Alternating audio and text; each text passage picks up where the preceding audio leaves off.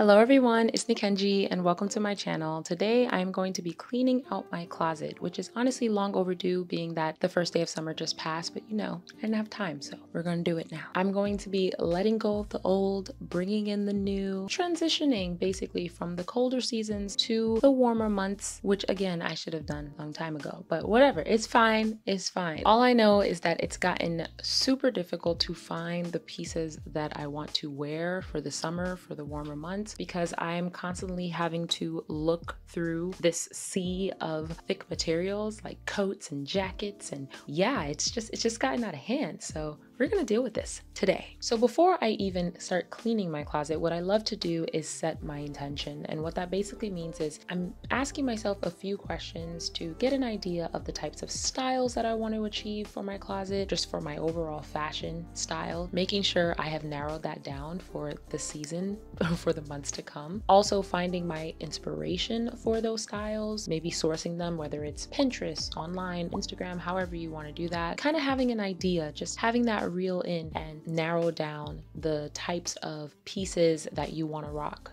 during these months to come. Now for the second step, the letting go process, which I feel is definitely the hardest for me, and I'm sure it's the hardest for a lot of you as well. For that, I do love to follow the Marie Kondo method of decluttering, which basically I'm just grabbing something out of my closet and I am determining whether or not it sparks joy. During this process, I do like to make 3 piles. So I will have my yes pile, actually staying in the closet. I don't even think it makes it to even a pile. And then I have the maybe, and then I have the no. But the maybe pile, more than likely, is not sparking joy, okay? It's sparking confusion. So if you're thinking about it way too long, more than likely, it should be put to the no pile, just saying. This helps me greatly, especially when it comes to like letting go of my pieces and getting rid of stuff, because there's nothing like holding on to things for so long and not wearing them. And when I say let go, I mean let go. Well, I'm also projecting because there are several pieces in my closet that I've had for years and I've never worn. I don't have the biggest closet, so I can only do so much. When it comes to like letting go and bringing in new things, I have to let go. I have no choice. Specifically, this step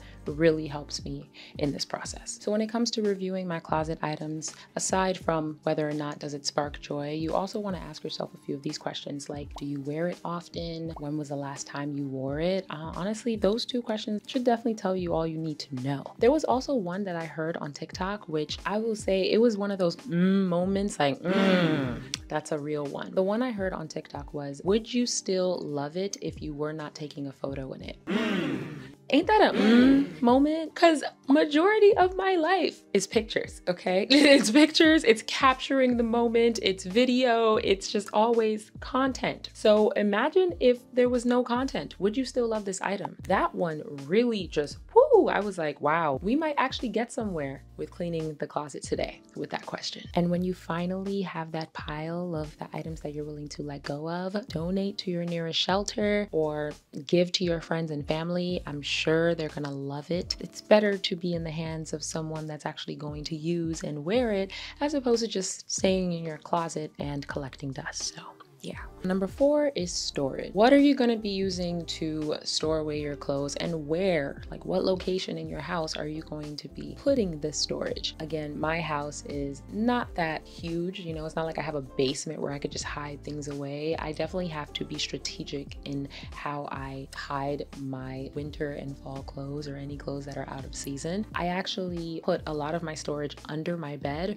or in that closet that I just never showed you guys in my apartment tour video on purpose. This is a closet. Y'all don't need to see what's in there, right? It's just a lot of stuff, a lot of storage, because I only got 2 closets in here, and that's more than what I could say for my other apartment, because my other apartment had no closet. So we're not gonna show you that. When it comes to putting away my stuff, I like to use vacuum sealed bags. Those are a lifesaver. They save so much space, and I'm just able to fit a lot of stuff in there, which I love, especially for my coats. I think it's great for coats as well. Heavy duty coats, wool, fur, things like that. I think they're great for those types of materials. I like to use these storage bins that fortunately fit under my bed. My bed is a low bed, so I don't have the most space under there, but these bins fit perfectly. They just slide in and out. They have handles, and they even have an extra kind of laminated top where I'm able to see inside as well, and I could just get whatever I need and go about my business. So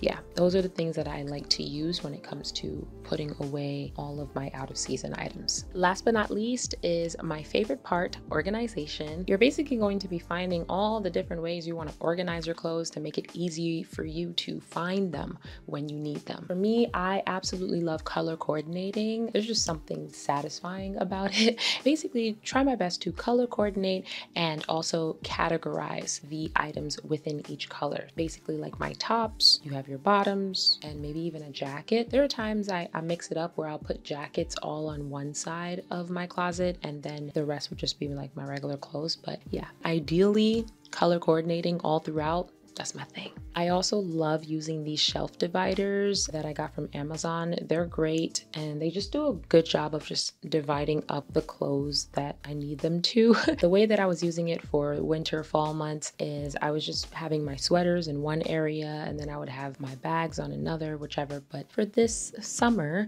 I'm thinking to just use it for like my jeans and maybe bags and whatever else comes to mind. But yeah, they're awesome. Storage bins are also great. I have 3 of them in my closet right now. One of them holds all of my workout gear. Another one holds scarves, head scarves and headbands and things like that. And then I have another one that holds like tote bags. So they've proven very useful, and this is actually like my first time using official bins for my closet. I actually don't have any shoes in my main closet, but I do store away my shoes in this Trones IKEA system that I have next to my laundry area. It holds a decent amount of like flats and heels, but not bulky shoes. For bulkier shoes like my boots, I like to store them in this pack system that I have here that holds like my jewelry and my bags. If there's space for it, I will put it in there as well. But ideally, I do like to keep them out of sight, and if they can't be out of sight, I need them to be in some aesthetically orderly way. Otherwise, I'll go crazy.